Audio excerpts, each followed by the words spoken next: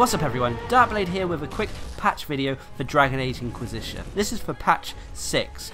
BioWare have said that patch 6 improves overall gameplay stability, implements a number of bug fixes, and introduces some multiplayer improvements.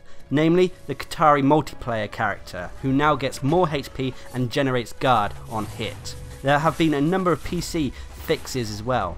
Now firstly, going over the few PC only fixes. Firstly, they've enabled binding of additional mouse buttons for mice that have more than 2 buttons.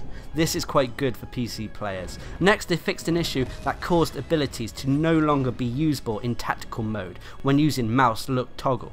Next, they fixed an issue which caused mouse look toggle to be turned off during looting. They also fixed an issue that prevented resurrecting characters who had died in deep water. And lastly, for the PC only, they fixed an issue that could cause the journal to act in an unexpected way when expanding categories with the mouse. Now I personally don't play Dragon Age on the PC, as I don't have a PC good enough to run it at a sufficient rate at the moment, but all these changes I'm sure PC players are glad to hear about. Now moving on to the changes and fixes that are across every system that Dragon Age is on. Firstly, they've improved stability. Now I'm going to cover a few of the single player changes first and then the multiplayer ones.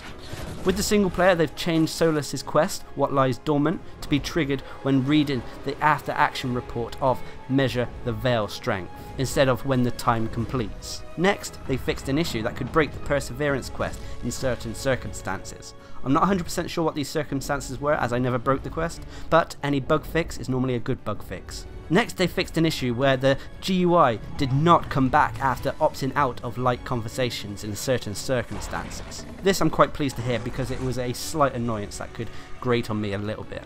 Next is a good change, and one that I'm really pleased they've implemented because it's bugged me for quite some time, and that is they fixed the mosaic pieces for those of you who are unaware, the mosaic pieces in the hinterlands had one mosaic tile that was bugged and could not be collected, thus you couldn't actually finish the mosaic.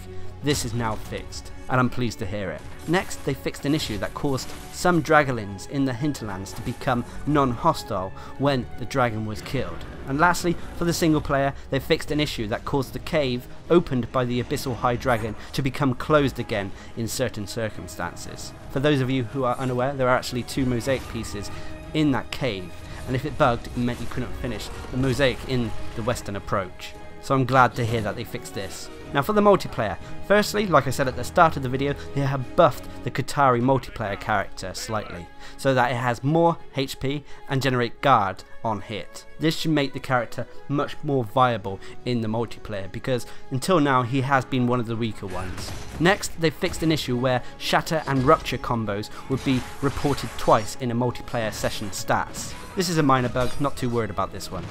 And lastly, they've made changes to prevent players from salvaging items that are equipped by other characters in the multiplayer. I'm glad they fixed this, as players could sometimes make a mistake and salvage an item that was being used by a different character. One thing I have to mention though, in regards to this patch, is they've added something to the multiplayer that is not listed.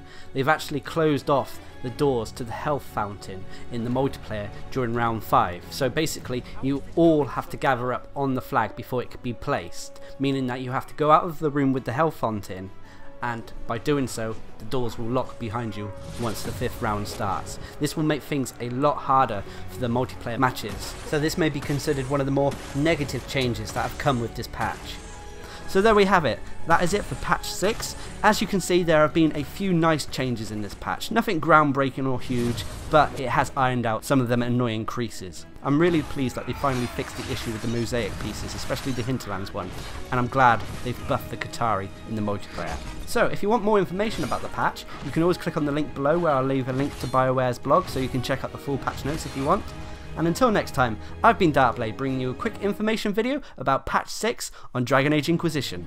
Hope you enjoyed the video, thanks for watching, subscribe and like for more.